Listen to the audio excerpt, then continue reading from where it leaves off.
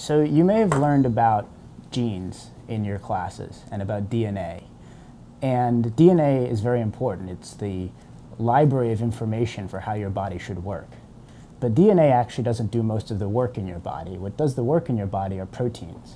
And proteins can do things as far-ranging as contracting the muscles in your arm or actually taking the oxygen from your lungs to those muscles in your arm in order for them to be able to work. And the proteins have complex shapes that allow them to do these functions. And the way those shapes get formed are from interactions in the building blocks of those proteins called amino acids. So you might have heard about amino acids, and you probably think of protein, and when you think of protein first, you think of something like a piece of steak, right? So meat has protein in it. Well, meat comes from the muscles of a cow, and when you eat that meat, your stomach, or the acids in your stomach, break that down into the individual amino acids that make up those proteins. And your body can take them and rebuild them in different forms so that they can fold up and do the functions that your body needs them to do. And so the way that those amino acids can fold up is by interacting in different ways. So you can have amino acids with positive charges or with negative charges.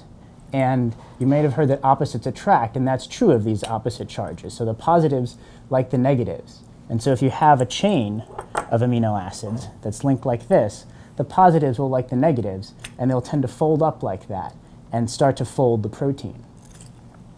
There are other types of amino acids also that are called hydrophobic amino acids. And these amino acids don't want to interact with either the positive or the negative amino acids, but they do like interacting with each other, like Velcro. And that's how we make these blocks, is with Velcro on them.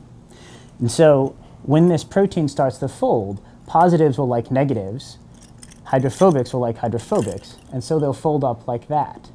And of course, opposites attract, but likes repel each other, and so positives don't like positives. And so this combination of interactions of positives attracting negatives, repelling other positives, and of the hydrophobics trying to hang out with themselves allows proteins to fold up into complex shapes. And these complex shapes each have a function. And those, as I said, those functions can be as wide-ranging as contracting your muscles or transporting oxygen to those muscles. And all of this is made possible by assembling these building blocks, these amino acids, in different sequences so they can fold up and the protein shapes can do their job. So I'm James Petersson at the University of Pennsylvania, and that's my short explanation of protein folding.